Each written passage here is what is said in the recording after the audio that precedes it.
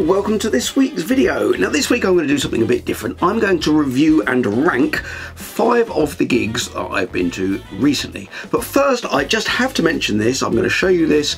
I am supporting Nick Kershaw at the factory in Worthing, which is on the south coast of England. Now I'm very excited about this. I've been a big fan of Nick Kershaw's for years, and in fact when I was about 10 years old I went to a fancy dress party dressed as Nick Kershaw.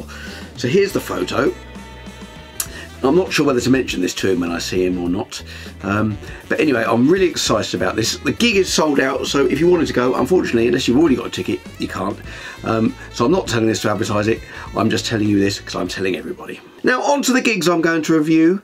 I always think it's useful to get a review. I mean, if you see that this band or this artist is going to be on in your town, then it might be interesting to see a review to see whether you want to go. So I'm going to start off with number 5, Marcus King. It was at the Kentish Town Forum, I think it's called, in London. So here's a little clip.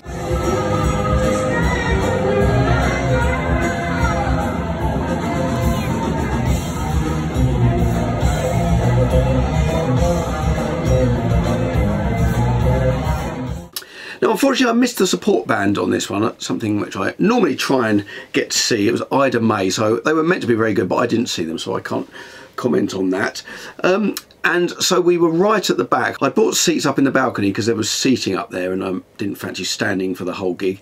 And I didn't see him, but apparently a friend of mine who was also there went separately to me. He saw that the guy from Orange Amps was there, Aid Emsley, and I wouldn't have known what he looked like, but apparently he was there. And on stage there were big stacks, there was quite a lot of orange stacks, and Marcus King had an orange one and a Fender one, so that was pretty cool. So it was an 8-piece band in all. There was Marcus, there was another guitarist, there was a bass player, a drummer, a Hammond player and 3 brass players. And Marcus came on with a black Les Paul looking pretty cool with a cowboy hat, white cowboy boots. Now they started off kind of groovy riff. The sound wasn't great, I have to say, but that might have been because it was right up at the back. Now I love Marcus King, that's partly why I went to the gig, and I have to say I discovered him because of the guitar playing, because you know, a lot of the stuff I follow is guitar based stuff, but I came for the guitar and I stayed for the singing because I absolutely love his voice. He's an incredible singer. But unfortunately he didn't really sing very much. He'd sort of sing the beginning of a song, then the songs would go off on a sort of what seemed like a 10-minute solo for every song. So for me I would have liked to have heard a bit more singing. And strangely his guitar playing, it was verging on kind of rock shredding. He was just playing relentless sort of fast 16th notes. Didn't have the kind of lyrical melodic quality that he's got on his records, which was a bit peculiar. The other thing I found a bit weird is he didn't really speak to the audience. He did a couple of bits where he spoke to the audience. It was almost like he was, this is book 1 of what you say to an audience when you go to the microphone. It's like, hello, great to be back in London.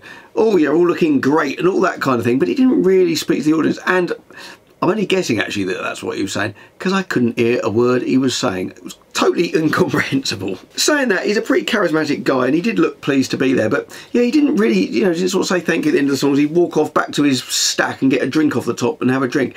Now this was in complete contrast to the only other gig that I've seen at this venue, and this was about, oh, I guess it was about 4 years ago. I saw Keith Urban there. He was headlining C2C at the O2 in London on one of the nights, and in the week running up to it he did this, I think it's 2,500 seats, this venue, and he played there. And seeing an artist of that calibre and that profile playing in such a small venue was an absolute treat.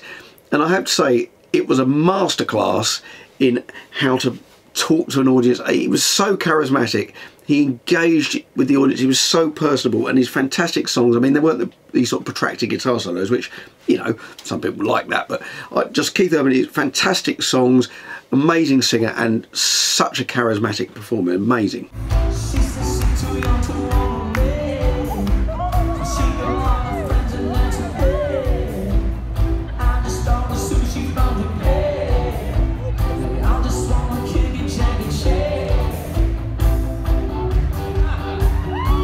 In fact, at the end of the gig, I mean, he's a huge star, isn't he, Keith Urban? At the end of the gig, he came off and stood at the front of the stage and signed autographs and spoke to anyone who wanted to speak to him. He stayed there for absolutely ages until everyone had sort of, who wanted to, spoke to him. But in Marcus's set, there were a couple of real high spots. Now, one of them, bizarrely, was that he threw in the first verse of Many Rivers to Cross as a kind of little bit just before one of his songs.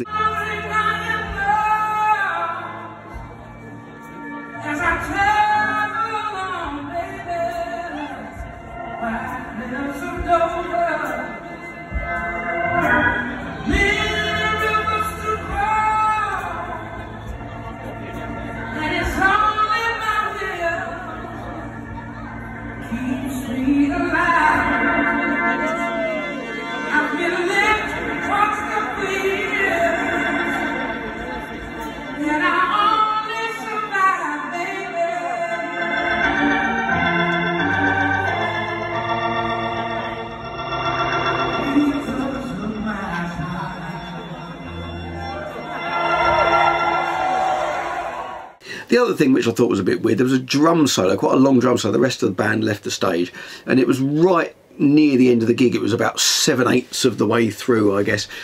And certainly where I was sitting, a lot of people left at this point. It wasn't only the band walking off stage, but lots of people walking out the venue. It seemed like a bit of a weird time to have a long drum solo. And then also, and I can't remember if it was before or after, he introduced another trumpet player. Now, unfortunately, I can't remember the names of, or I don't know the names of any of the rest of the band, because as I say, I couldn't understand a word he was saying. But another trumpet player came on, in addition to the 3 other brass players, and he did this long, jazzy trumpet solo, and I have to say, it didn't really fit with the rest of the set. At this gig, I did something that I haven't done for a long, long time. I left before it finished. In fact, I didn't even get as far as him going off stage and then coming back on for the encore. I left before that. And a friend of mine that I know, who lives around the corner, he left before the end as well. The last time I left a gig before the end, I went to see Return to Forever. This was several years ago, and it was the original lineup. So it was Chick Corea, Aldi Meola, Stanley Clarke, and is it Lenny White, I think, on the drums. Now, I'm not a fan of that kind of music, but I thought, perhaps it's because I've never seen it live that I don't get it. So I went to see it live to try and, you know, get me really interested, get me into it. Unfortunately, I didn't enjoy it at all, but I did stay, and I stayed for most of the gig. But then when Stanley Clarke started strumming his double bass, I'm afraid that was just too much for me, and I had to leave and get the tube home. Now, this is a bit of a weird one for me, because I absolutely love Marcus King's records, and I think mostly when you get artists like this, they're better live than they are on record, but there's something about the artistry and the songs and the musicality on his records which maybe the producers got out of him. I think it's Dan Auerbach, is it you say, from the Black Keys, who produced the last record, that sort of gets that out of him and says, no, play less on the guitar, sing this, a shorter guitar solo, sing this. I think they're fantastic, and live, for me, it wasn't as good as the records, which was a bit disappointing, and I have to say I wouldn't go again. So there we are. I hope that doesn't annoy anyone too much, a slightly negative review, because I think Marcus King is absolutely fantastic. I love his voice, I love his guitar playing, but this gig, I didn't enjoy it. Coming in at number 4, the Trucks Tedeschi Band. Now, this was just before Christmas at the London Palladium. Here's a little video clip that I took of Derek and Susan.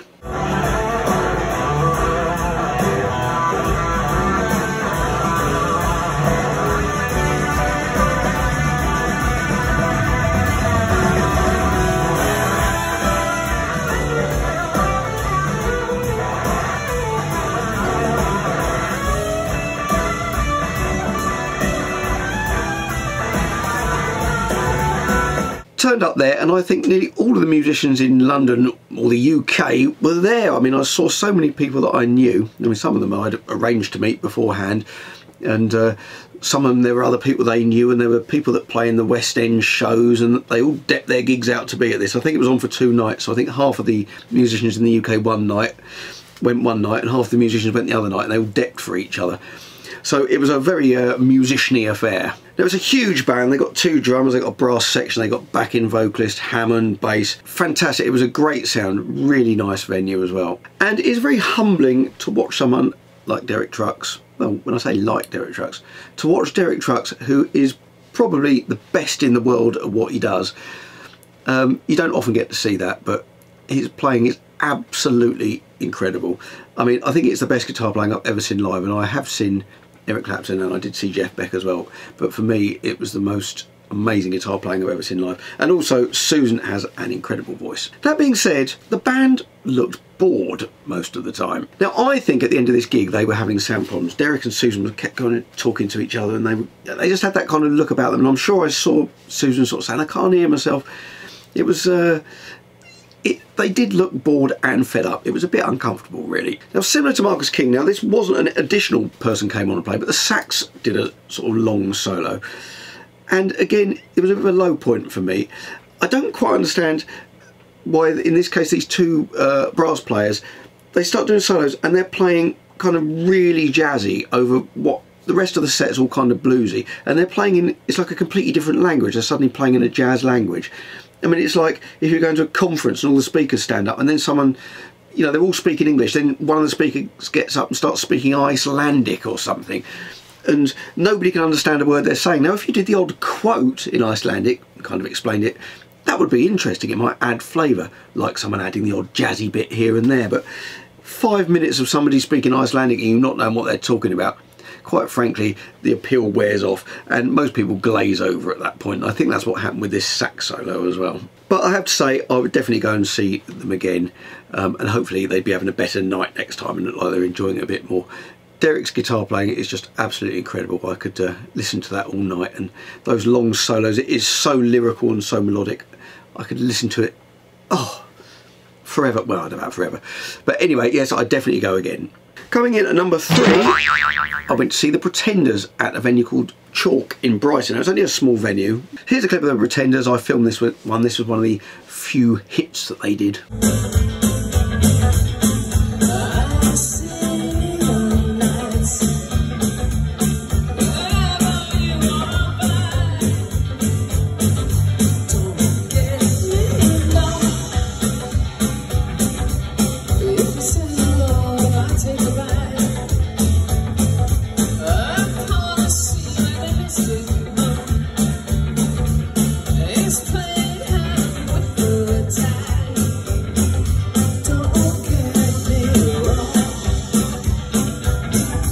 Chrissie Hynde is super cool. She is a fantastic singer, really charismatic. She was great in between the songs, and it was a great sound in this venue. Now the only snag was, in the second song, the PA broke. It went off. I could hear it crackling in the first song, and then it just went off altogether. But it was quite funny, and this is one disadvantage of people wearing in-ear monitors, because the band just carried on regardless, because it obviously still sounded fantastic in their in-ear monitors. That part of the PA was still working, but the front of house all went off. They're rocking away and the audience is just standing there. I mean, you could hear the drums still going and a bit of backline, but there was nothing else. There were no vocals, no support coming out, and the people in the front, they were kind of going, and she was looking at her going, what's the matter? What, you want us to stop? Because she didn't realise that we couldn't hear anything. Anyway, they chatted. They didn't go off stage. She sort of chatted, and not that you could hear her, but they sort of stood there, and they eventually got the PA working fairly soon, and then it didn't go wrong again, and they carried on playing, which was great. The only other downside with this was they were playing a lot of new unreleased material, which I would have liked them to play a few more hits. I only recognised a few of the songs, but they did sound great. She was super cool. Glad I went to this one. I think I'd go again. Coming in at number 2, Ashley Campbell and Thor Jensen. Now, if you don't know who Ashley Campbell is, she's Glenn Campbell's daughter, and the first time I saw her, I think I saw her playing with her dad, but the first time I really remember seeing her was at C2C in London at the O2, and they had this little kind of, in between the main acts, they had these little stages where they had artists coming on doing a short set while they changed over the main artist, and she got up on there with either one or two, I think one of her brothers and another musician. Here's a photo of Ashley and Thor on stage. Unfortunately, I didn't take any video here. It was a very sort of small venue. It was only, I don't know, probably 100-ish people there, and I didn't really want to sit videoing. It was a bit, I thought it was a bit unsubtle, so I just quickly took this photo.